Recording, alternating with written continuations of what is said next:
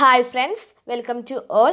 ഇന്നത്തെ വീഡിയോയിൽ ഉൾപ്പെടുത്തിയിട്ടുള്ളത് SCERT 10ാം ക്ലാസ്സിലെ സോഷ്യൽ സയൻസ് പരീക്ഷയുടെ ഒരു ചോദ്യപേപ്പർ ആണ്. ഇത് 2018 ൽ ചോദ്യപേപ്പർ ആണ്. ഇതിലെ ഫസ്റ്റത്തെ 14 ക്വസ്റ്റ്യൻസ് മുന്നത്തെ ഒരു വീഡിയോയിൽ അപ്ലോഡ് ചെയ്തിട്ടുണ്ട്. ആ വീഡിയോയുടെ ലിങ്ക് ഡിസ്ക്രിപ്ഷൻ ബോക്സിൽ കൊടുക്കാം. ആ വീഡിയോ കാണാത്തവർ ഒന്ന് കണ്ടു നോക്കുക. അതിനുശേഷം ഈ വീഡിയോ കാണാം. ഈ വീഡിയോ നമ്മൾ നോക്കാൻ പോകുന്നത് ബാക്കി ക്വസ്റ്റ്യൻസ് ആണ്. ക്വസ്റ്റ്യൻസ് നോക്കാം. അന്തരീക്ഷ മർദ്ദവുമായി ബന്ധപ്പെട്ട് ചുവടെ നൽകിയിട്ടുള്ള ചോദ്യങ്ങൾക്ക് ഉത്തരം എഴുതുക. അന്തരീക്ഷ മർദ്ദവുമായി ബന്ധപ്പെട്ട് ചുവടെ നൽകിയിട്ടുള്ള ചോദ്യങ്ങൾക്ക് ഉത്തരം എഴുതുക. ക്വസ്റ്റ്യൻ ഫസ്റ്റത്തെ എ കൊടുത്തിട്ടുള്ളത് അന്തരീക്ഷ മർദ്ദം അളക്കുന്ന ഉപകരണം ഏത്? അന്തരീക്ഷ മർദ്ദം അളക്കുന്ന ഉപകരണം ഏത്? ഉത്തരം അന്തരീക്ഷ മർദ്ദം അളക്കുന്ന ഉപകരണം രസബാരോമീറ്റർ. അടുത്തത് അന്തരീക്ഷ മർദ്ദം രേഖപ്പെടുത്തുന്ന ഏകകം ഏത്? അന്തരീക്ഷ മർദ്ദം രേഖപ്പെടുത്തുന്ന ഏകകം മില്ലിബാറും എക്സ്കോ പാസ്കലും. അടുത്തത് ശരാശരി അന്തരീക്ഷമർദ്ദം എത്രയാണ്? ശരാശരി അന്തരീക്ഷമർദ്ദം എത്രയാണ്? 1113.2 മില്ലിബാർ.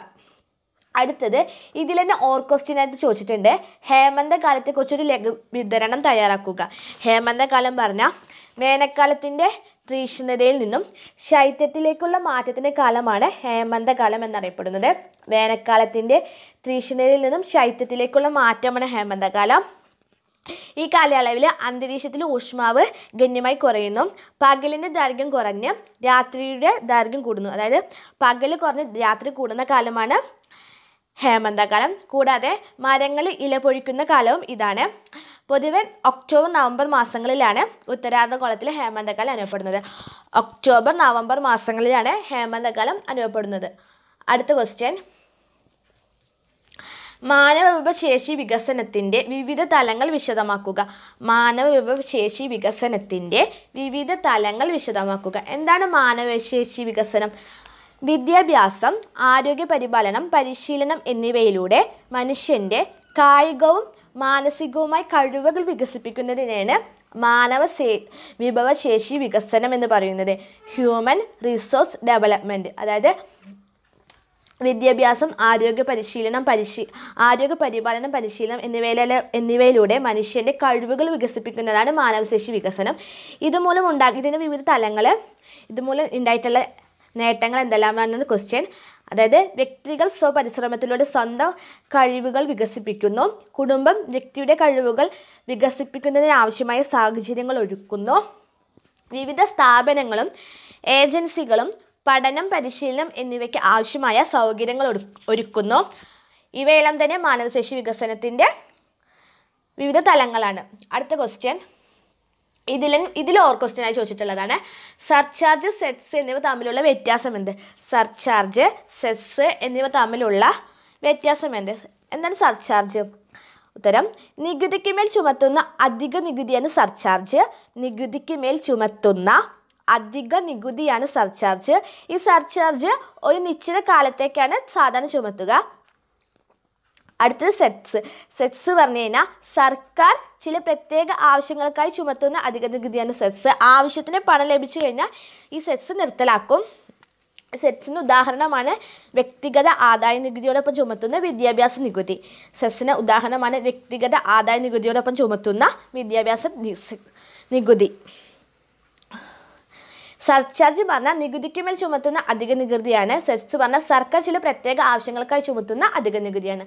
അടുത്ത ക്വസ്റ്റ്യൻ താഴെ കൊടുത്തിട്ടുള്ളവയിൽ ഏതെങ്കിലും രണ്ടെണ്ണത്തെക്കുറിച്ച് കുറിപ്പെഴുതുകയാണ്. 3 കൊടുത്തിട്ടുണ്ട്. ലോക്പാൽ, ലോകത്ത്, ഓട്സ്ബുട്ട്മാൻ. ഇതിന് 3 കുറിച്ച് നോക്കാം. ലോക്പാൽ പറഞ്ഞാൽ ദേശീയ തലത്തിൽ അഴിമതി തടയുന്ന സ്ഥാപനമാണ് ലോക്പാൽ. ദേശീയ തലത്തിൽ അഴിമതി തടയുന്ന സ്ഥാപനമാണ് ലോക്പാൽ. പൊതുപ്രവർത്തകരെയും ഉദ്യോഗസ്ഥരും ഉന്നയിക്കപ്പെടുന്ന അഴിമതി കേസുകൾ അന്വേഷിച്ച് നടപടികൾ നിർദ്ദേശിക്കാനും ലോക്പാലിന് അധികാരമുണ്ട്. അടുത്തത് ലോകായുക്ത. സംസ്ഥാന തലത്തിൽ അഴിമതി കേസുകൾ പരിശോധിക്കുന്ന രൂപം കൊണ്ടിട്ടുള്ള സ്ഥാപനമാണ് ലോകായുക്ത. ഇവയ്ക്ക് കോടതി നടപടികളുടെ രീതിയാണുള്ളത്. ലോക്പാൽ പറഞ്ഞ ദേശീയ തലത്തിൽ അഴിമതി തടയുന്ന സ്ഥാപനമാണ് ലോകായുക്ത. സംസ്ഥാന തലത്തിൽ അഴിമതി തടയുന്ന സ്ഥാപനമാണ് ലോകായുക്തയ്ക്ക് കോടതി നടപടികളുടെ രീതിയാണുള്ളത്. അടുത്തത് ഓട്സ്ബുട്ട്മാൻ.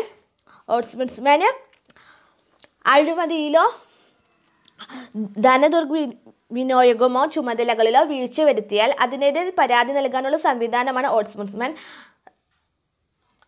ജനപ്രതിനിധികളും ഉദ്യോഗസ്ഥരും പൊതുഭരണത്തിൻ്റെ ഭാഗമാണ്. അവർ അഴിമതിയിലോ ധനദുർവിനിയോഗമോ ചുമതലകളിലോ മറ്റും വീഴ്ച വരുത്തിയാൽ അതിനെതിരെ പരാതി നൽകാനുള്ള സംവിധാനമാണ് ഓംബുഡ്സ്മാൻ. സർവീസിൽ നിന്ന് വിരമിച്ച ഹൈക്കോടതി ജഡ്ജിയാണ് ഓംബുഡ്സ്മാനായിട്ട് നിയമിക്കുന്നത്. ജനങ്ങൾക്ക് നേരിട്ട് പരാതി നൽകാൻ പറ്റും. ഓംബുഡ്സ്മാനെ സമീപിക്കാം. പരാതി ലഭിച്ച ആരെയും വിളിച്ചു വരുത്തി അന്വേഷണം നടത്താനും നടപടി ശുപാർശ ചെയ്യാനും അദ്ദേഹത്തിന് അധികാരമുണ്ട്. ബാങ്കിംഗ് രംഗത്തെ ഇടപാടുകളുടെ പരാതികൾ കേൾക്കാൻ വേണ്ടിയാണ് ആദ്യമായിട്ട് ഓംബുഡ്സ്മാൻ ആരംഭിച്ചത്. അടുത്ത ക്വസ്റ്റ്യൻ, പൗരബോധം എന്ന ആശയം വിശദമാക്കുക. പൗരബോധം മുള്ള പ്രവർത്തനങ്ങൾക്ക് ഏതെങ്കിലും 2 ഉദാഹരണം എഴുതുക. പൗരബോധം പറഞ്ഞാൽ ഓരോ പൗരനും സമൂഹത്തിന് വേണ്ടിയുള്ളതാണെന്നും സമൂഹത്തിൻ്റെ ഉത്തമ താല്പര്യങ്ങളാണ് പൗരൻ്റേത് എന്നുമുള്ള തിരിച്ചറിവാണ് പൗരബോധം. പൗരബോധം എന്ന് പറയുന്നത് ഓരോ പൗരനും സമൂഹത്തിന് വേണ്ടിയുള്ളതാണെന്നും സമൂഹത്തിൻ്റെ ഉത്തമ താല്പര്യങ്ങളാണ് പൗരൻ്റേതെന്നുമുള്ള തിരിച്ചറിവാണ് പൗരബോധം. അടുത്ത ക്വസ്റ്റ്യൻ, ഇന്ത്യൻ ദേശീയതയുടെ ആവിർഭാവത്തിന് ദീനബന്ധുമിത്ര നൽകിയ സംഭാവനകളെ ആസ്പദമാക്കി കുറിപ്പെഴുതുക.